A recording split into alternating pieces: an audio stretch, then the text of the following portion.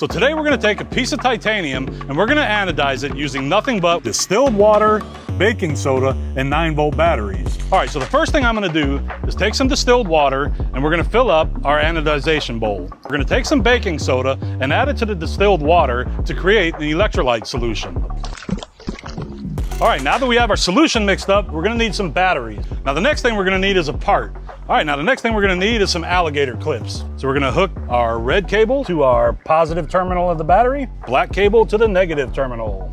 All right, so we're gonna wrap our copper wire around our alligator clip here. And the next thing we need, a piece of metal for our negative cathode. Put our cathode on here.